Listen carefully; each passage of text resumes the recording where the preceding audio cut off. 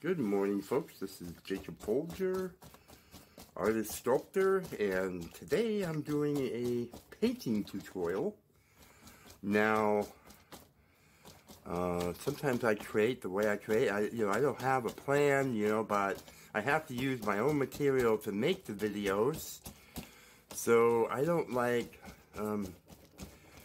I just paint and then I just film it and I do a tutorial. That's how I do it. So what I'm thinking is a really colorful kind of winter scene. And so what I've got on the paper is purple, bright aqua green, and light blue. And this is a paper towel. And I am just dabbing it like that.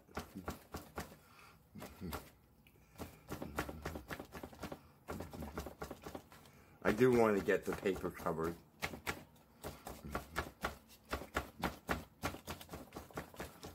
It's pretty. It's pretty. And by the way, just to let you know, I know a lot of people would say, oh, if I did that, I would make a muddy mess. It's not going to happen with these colors. So don't worry about that.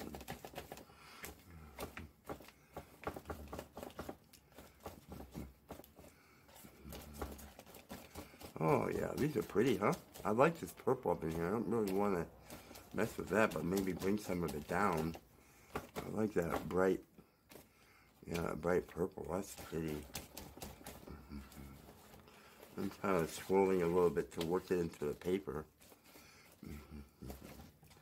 I still kind of want that, stippled texture, I think. But this is basically stippling. This motion. Okay. Now, let's see, what can we do here? Use some white paint. And, I really like fan brushes. Let me get my fan brush here. Fan brush. And some white paint. And I'm just going to relax it on my workspace here a little bit. Let's see. Now I have to think about this a minute. Because I'm not really sure. But, like maybe some nice little pine trees.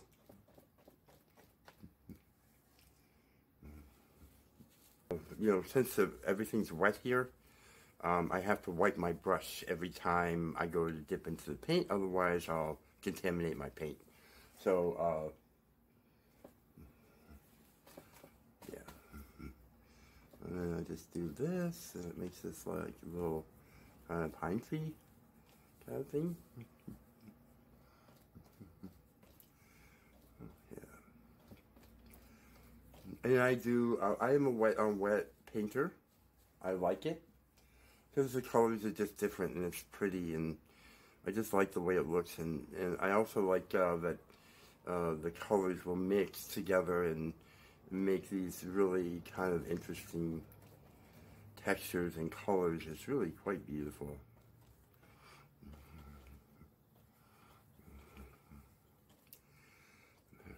Maybe something like that. And then maybe a little bit more white paint. My fan brush. Fan brushes, I mean, you can use them for all kinds of things, but one thing that's just really kind of nice is just lightly painting like that, And I do like to paint water reflections. I mean, if you look at my channel here, you'll see that's what I do a lot of.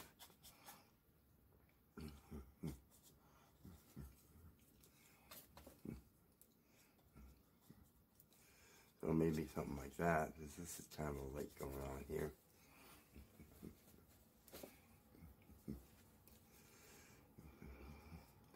So I would encourage you to maybe, when you're doing this, I mean, by all means, if you want to do a likeness of this is fine. But, consider maybe putting trees somewhere else, and a tree over here, a tree over there. I mean, just maybe do something different or a different kind of tree. Maybe. Like, by the way, I have COVID. Doesn't seem to be holding me down, though. I mean, I had a bad night. There was a lot of sweating and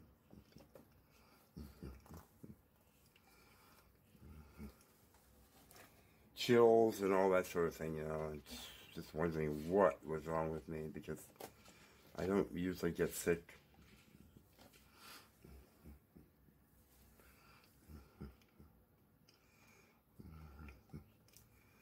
I just love the way you can see, I'll do a close up here, you can see how the purple is mixing with the white. And that is because everything is wet. And that is just a beautiful thing about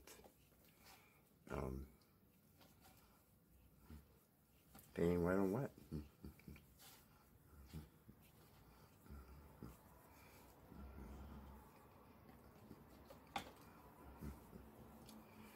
We'll do that, and then I think probably a moon.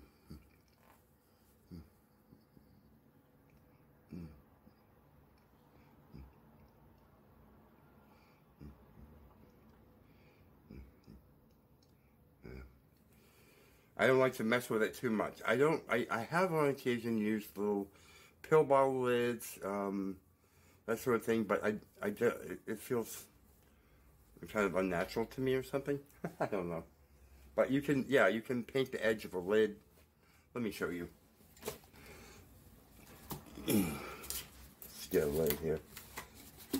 You can take a small lid and just paint the edge of it, and then just put it down where you want, and it'll put an outline, and then you can just fill it in.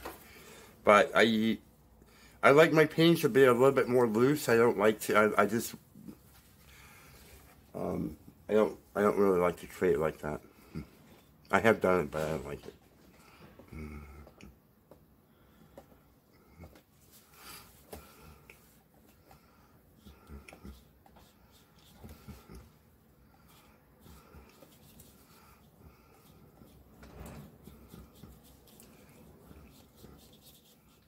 Well, that's kind of a thick one. I might want to do it a little thicker. So I made that so thick.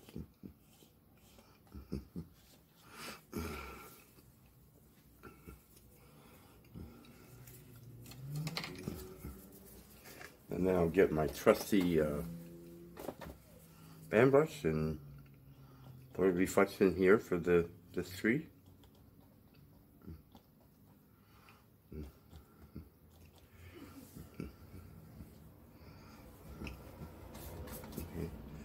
Maybe work on this a little bit more.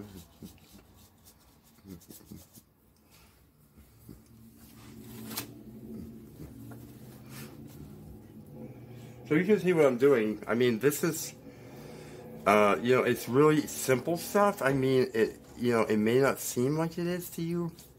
I don't think you, I hope you're not thinking it's daunting though, eh?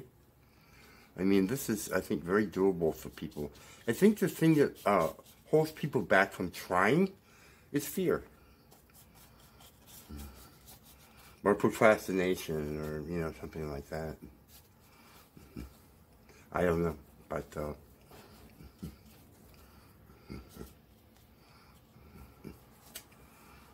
that's nice. I think that's nice. I'd like to do more with that tree, though. I think just fill it out more.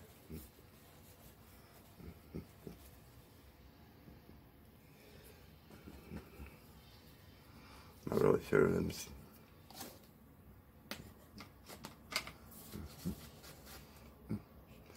My brushes, by the way, you know, I am a minimalist as far as tools go.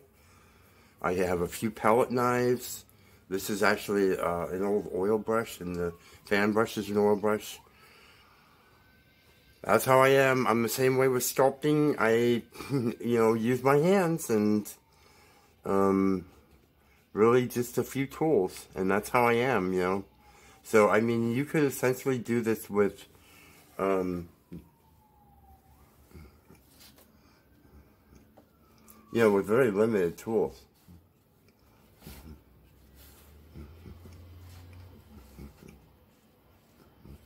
You can just see these colors mixing.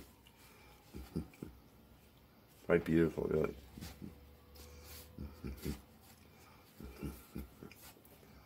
I'm just kind of filling out the tree.